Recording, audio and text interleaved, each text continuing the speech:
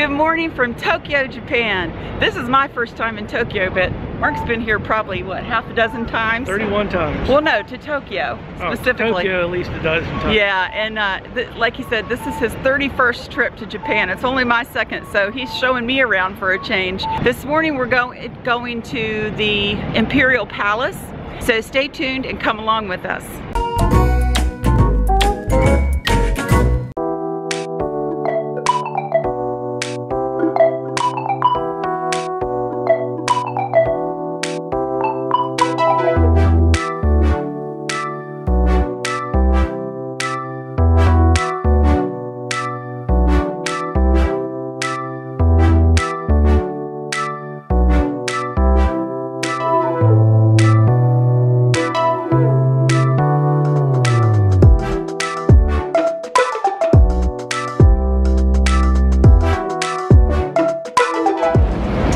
Plentiful here, and they're not any more expensive than Uber, so take your pick, whichever's most convenient. How many taxi drivers do you see anywhere else in the world polishing their taxi? Look for the walk signs. You will rarely see the Japanese cross against the light.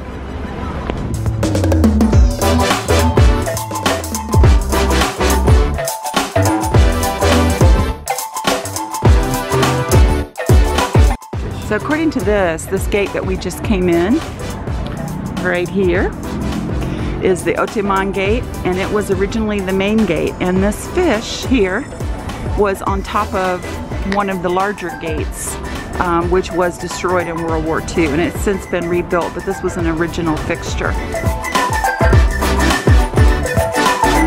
So I wanted Mark to stand next to this wall to give you some scale of the blocks here. I would imagine these were built by samurai, wouldn't you? They are. In fact, the samurai are the people that engineer as well as do the construction. Yeah, and another note here that makes it really impressive is look how well these fit, and there is absolutely no cement or binder in those. These are strictly sitting here by gravity and made to fit just perfectly. It's really amazing. There's dirt behind here, so they Sure. first build the hill and then they pack the stone against it. Yeah, it's amazing though that they survive all the earthquakes. So we're just walking into the gardens, and you can start to see some of the iconic Japanese flora and fauna here. Well, flora. Well, the bonsai. We haven't seen any fauna yet. Yes, the bonsai tree. This is one of 3 remaining guardhouses here in the gardens. When dignitaries came to meet with the emperor, the guards and servants and so forth were not allowed inside. So they waited here in the guardhouse until it was time to leave. Love the roofs.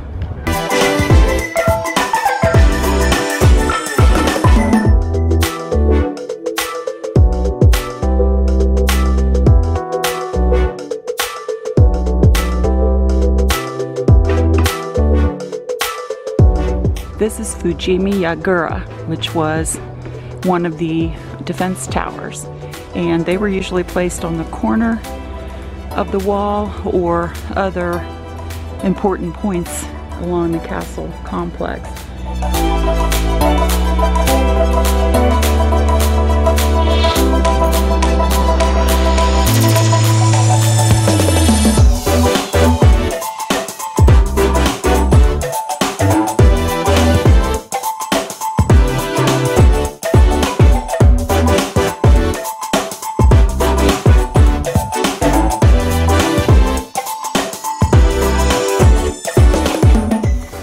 So this is a defense house, or guardhouse, that you're actually allowed to go in. It's worth that steep climb.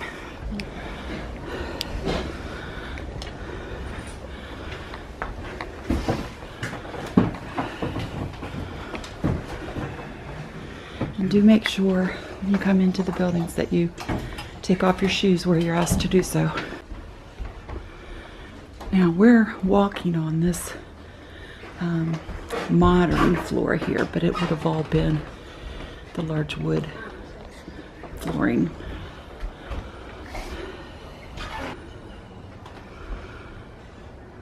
They had these large sliding doors and windows as well. I think you can see that one over there.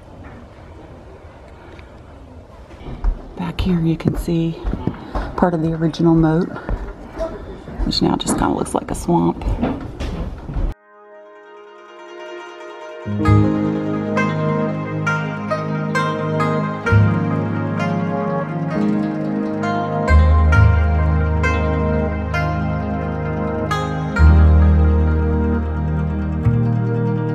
Right now we're headed up to the base of the main tower, which would have been this. It's no longer there, but we're headed up to this base here. You can see the wall, and we're walking up to see the ruins.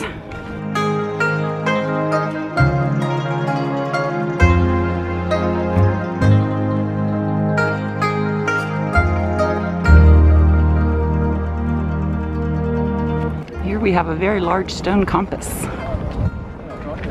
I'm guessing that's north.